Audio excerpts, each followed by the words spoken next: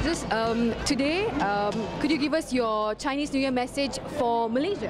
Yes, to all the Malaysians, I wish everybody a very happy Chinese New Year. It's a year of the monkey. Monkey, as usual, is very active animals. So we expect this year will be a very vibrant and prosperous year. So I wish everybody a very prosperous and happy Chinese New Year. What about your hopes for the party?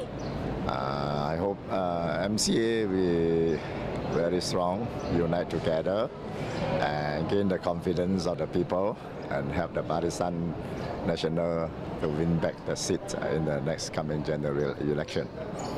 Anything else you'd like to add? Now, as my Ministry of International Trade and Industries, I just announced our trade figures last week. Now you can see that the total trade volume was very encouraging. It touches 1.466 trillion. But you can see there's a difference between first half of the year and second half of the year. Second half of the year we have a deficit as a negative growth of 2.8%. However, the second half of the year pick up 5.8% plus.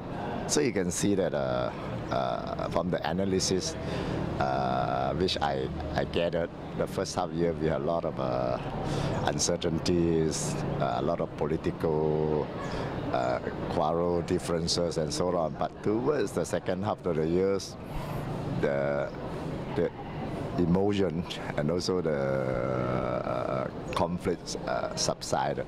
So it helps to improve the trade situation of the country.